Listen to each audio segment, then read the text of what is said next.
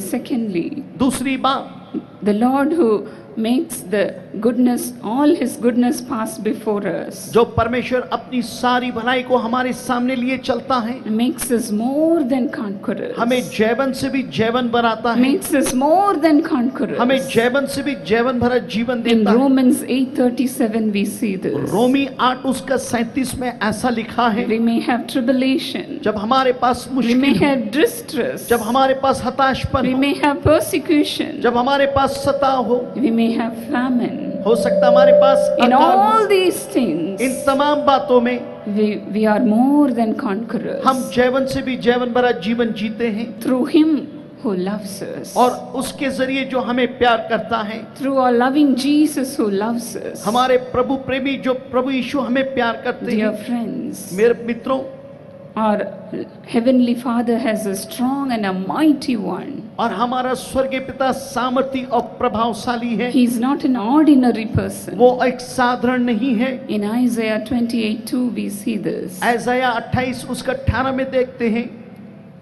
Who is that strong person? वो मजबूत व्यक्ति कौन है? He is the Holy Spirit. वो पवित्र आत्मा है। This Holy Spirit ये पवित्र आत्मा today will come upon each and every one of you. आप सबों के जीवन में आएगा। He will come upon you like a hailstorm, और वो आपके ऊपर में एक ओले के समान ये पवित्र आत्मा like आएगा। a destructive wind, और एक ऐसा आएगा विनाश करने वाले आंखें like से। a driving rain. एक बड़ा बौछार होगी बारिश की।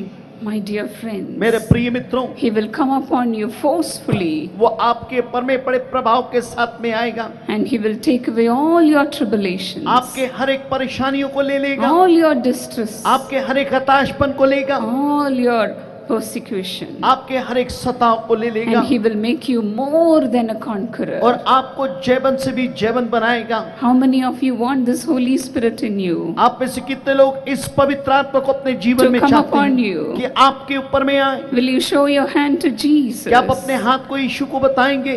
Hallelujah! Hallelujah, Hallelujah! Hallelujah. This Holy Spirit will come upon you mightily today. और ये पवित्र आत्मा बड़े प्रभावशाली तौर पे आपके ऊपर में आएगा। He is not an ordinary person. वो एक साधारण व्यक्ति नहीं है, He is a mighty one. वो सामर्थी है, He is a strong वो person. मजबूत व्यक्ति है। Who is that Holy Spirit? कौन है वो पवित्र आत्मा?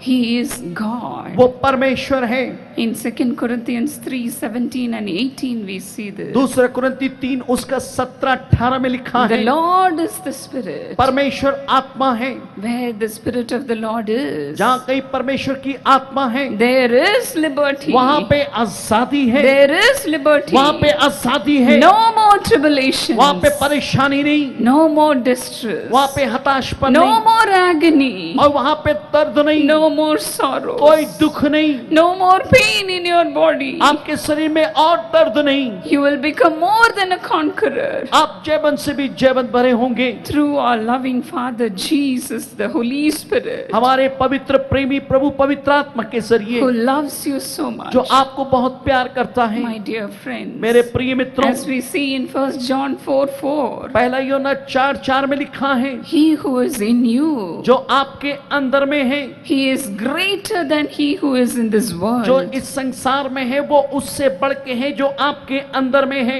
He is so great वो बहुत महान है, that he will make you a great person. वो आपको एक बड़ा व्यक्तित्व बनाएगा। From now on, आज के बाद you are से not an ordinary person. आप एक साधारण व्यक्ति नहीं है, You are going to be a great person, आप एक महान व्यक्ति a होंगे, successful एक person, कामयाब व्यक्ति होंगे, because the great and the mighty one is going to come upon you. क्योंकि महान और सर्वशक्तिमान आपके ऊपर में आएगा। You may say, आप कहेंगे, the enemy is killing me. दुश्मन मुझे मार रहा है He is putting me into darkness, और मुझे अंधियारे में डाल रहा है and he is suppressing me. और मुझे दबाव में रखता है। I am in the dark. मैं अंधियारे में हूँ। But then, लेकिन तब, as the Bible says in Isaiah 59:19, और 59 ऐसाया में लिखा 9 में 59 और 9 में, when the enemy comes in like a flood, और जब दुश्मन आता है बाढ़ के the समान, Holy Spirit will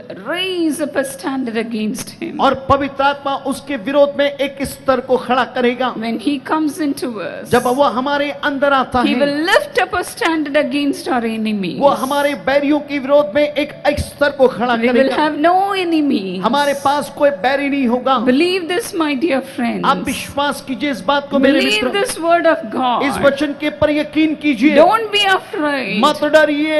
Don't be scared आप किसी से ना डरें that something will happen to कि me. यदि कुछ मेरे साथ हो No, जाए। my dear नहीं friends. प्रिय मित्र, Today ask God आज परमेश्वर से पूछिए and say this word. और इस वचन को बोलिए। Lord, you have promised me to do this. परमेश्वर आपने वायदा किया आप ऐसे करेंगे। Lord, you have said, I will make all my goodness to pass before Prabhu you. आपने कहा मैं अपनी सारी भलाई तुम्हारे सामने लिए चलूंगा।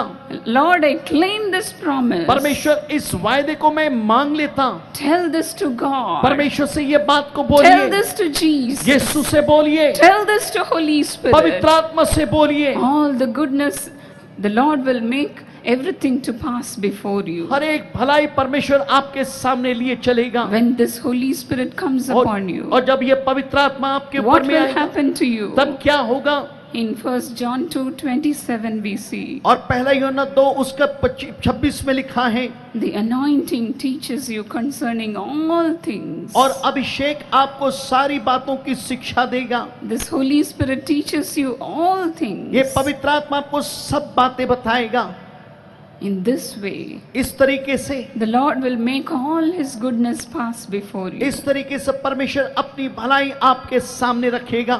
My dear young people, मेरे प्रिय जवानों, you may be struggling all these days. हो सकता है कि इन दिनों में आप कश्मकश की जिंदगी जी रहे हैं। Lord, nothing is entering into my mind. आप बोल रहे हैं प्रभु मेरे दिमाग में कोई बात नहीं जाता। You may be saying, I'm struggling hard, कहते हैं परमेश्वर मैं इसमें एक बड़ी लड़ाई को लड़ रहा हूँ, but I could not get through. लेकिन मुझे मैं इसके पर जय नहीं पा सकता। Today, आज the Holy Spirit who helps us in our weaknesses, जब पवित्र आत्मा हमारी कमजोरी में हमारी सहायता who करता, teaches us all things, हमें सब बातों को सिखाता है, He will come upon you and He will lift you up वो आपके ऊपर में आएगा और आपको ऊंचा करेगा to a successful person. ताकि हम एक कामयाब व्यक्ति बन सके। No more failures. आप कोई असफलता नहीं, No more tears. आप कोई आंसू नहीं, No more weaknesses in कोई your body. कमजोरियां हमारे शरीर में नहीं। My dear friends, मेरे प्रिय मित्रों, recently as we were having crusade in Delhi,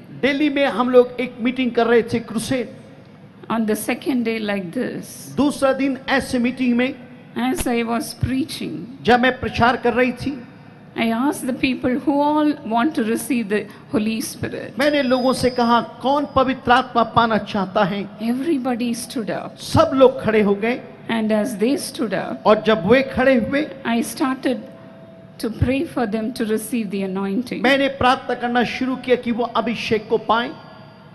And in that crowd, और उस भीड़ में the Holy Spirit fell upon all of them, पवित्र आत्मा सबके ऊपर में उतरा, and many were filled by the Holy Spirit, और कई लोग पवित्र आत्मा से भर गए। and they were jumping with way joy. आनंद से कूद रहे थे, And in that meeting, a miracle happened. और उस मीटिंग में चमत्कार ये हुआ, Old mother, she came on the stage, और एक बुजुर्ग माता स्टेज में आई and she testified like this. और उसने ऐसी गवाही दी,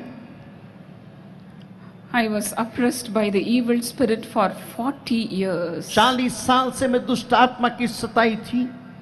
How terrible it will be for her, isn't it? उसके जीवन के लिए कितनी भयानक बात रही होगी। For 40 years, she was afflicted by the evil spirit. 40 साल तक वो दुष्ट आत्मा की सताई हुई थी। She was oppressed by the evil spirit. बुरी शक्तियां उसको प्रभावित करती थी, And she said, और उसने ये कहा, I was telling all the bad words, मैं हर समय गंदी बातों को बोलती थी, and I was making all the family members' life miserable. और मैं दूसरों की जिंदगी को असहनीय बना रही थी, And I did not know what I was doing. और मैं खुद नहीं जानती थी कि मैं क्या कर रही हूँ। But then today, लेकिन आज when the Holy Spirit came upon me, जब पवित्र आत्मा मेरे ऊपर में आया, The evil spirit left me. दुष्ट आत्मा छोड़ के The चला evil गया, spirit left me. दुष्ट आत्मा छोड़ के चला गया। Hallelujah. Hallelujah, Hallelujah. हालेलुया।